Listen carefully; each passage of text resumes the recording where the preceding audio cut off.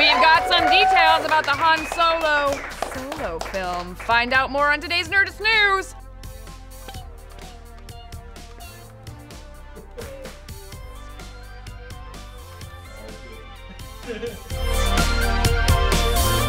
Woody Harrelson's young Han Solo character has finally been revealed, and it's not who you think. Yeah, I play a guy named Beckett who's kind of a criminal and a mentor to Han. Beckett? Hold the phone. That doesn't sound anything like Garrett Shrike. Since January, Star Wars fans have been crowing about the semi-educated hunch that Harrelson would be playing an extended universe character named Garrett Shrike, who acted as mentor to Han Solo in his Wonder Years. And as hunches go, this wasn't a bad one, considering their source was Woody Harrelson himself, who seemed to admit as much in an interview with Variety magazine. Yeah, I am. Now, as smoking guns go, insert joke here, this one was pretty smoky. But as it turns out, in Han Solo mentor fashion, Harrelson may have shot first without really listening to the question that was asked of him. Can you confirm that it's Garrett Shrike? Or what can you tell us? Confirm what? So who the f is Beckett? Obviously, he's still a mentor of some sort, which was the whole reason Shrike seemed like a frontrunner in the first place. The character is a bounty hunter and criminal who originally appeared in the Star Wars novel The Paradise Snare, written by Anne C. Crispin, and as the story goes, while in a rough patch, Shrike employed a group of orphans in a series of con jobs and heists aboard the decommissioned ship Trader's Luck.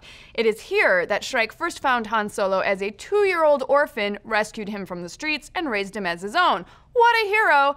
Except, of course, that he also occasionally beat the living shit out of Solo whenever he felt the compunction. Disney may have felt this was a little too dark, even for a franchise with the word war in the title, which might explain why they put the kibosh on that particular character. But Shrike wasn't the only mentor in Han Solo's life. Another Legend-era favorite is the imposing, strong-handed Alexander Badur. Introduced in the novel Han Solo and the Lost Legacy by Brian Daley, Badur apparently taught Han all his sweet flying skills while they were stationed together at the Imperial Academy during Solo's brief stint as an officer. Now, Badur even gave Solo the nickname Slick, which in our opinion is pretty cool, but will still never be as cool as Goose. You kill me. So could Beckett possibly be a composite of the two? A lovable rake that raised an orphan Han Solo from infancy and who utilized him in a series of clever but harmless confidence tricks while teaching him how to fly a troop's ship in the process, but without all of the harsh corporal punishment. Or perhaps they meet for the first time at the Imperial Academy when Han is a bit older, and after some fun, buddy-buddy adventures and close calls, their friendship breaks down when Han starts to realize that the Empire is nothing but an evil regime bent on clamping down on the galaxy with the dark side of their iron fist. Or maybe, because Disney might feel that the disintegration of a friendship based on fundamental differences in ideologies hits a little too close to home these days, Beckett and Solo could just be pals until Beckett inevitably dies at the hands of the Empire, thus driving Han out to find a path of his own, on his own, solo, if you will.